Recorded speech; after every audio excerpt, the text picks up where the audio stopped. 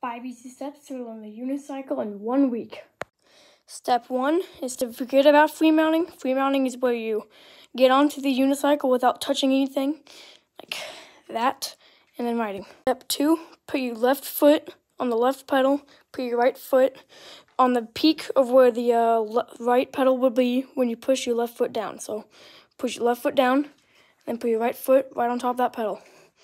Step 3, hold on to something, and then ride along while holding onto whatever you're holding on to. Alright, get used to the feeling of riding with one wheel.